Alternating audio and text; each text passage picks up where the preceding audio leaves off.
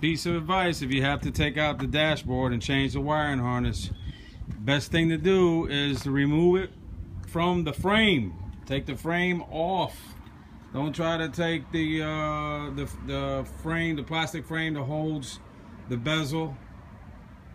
Take off the frame itself. So you're gonna have to take off the top part for sure. Remove the top 4 bolts on top, the side, and in the middle, where you have that seat belt mechanism. Okay, and you're just gonna have to disconnect the this link, these right here. You're gonna have to disconnect the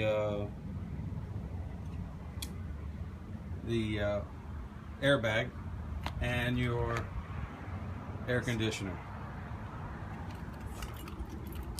Oh, unfortunately, you're gonna have to take off the steering wheel.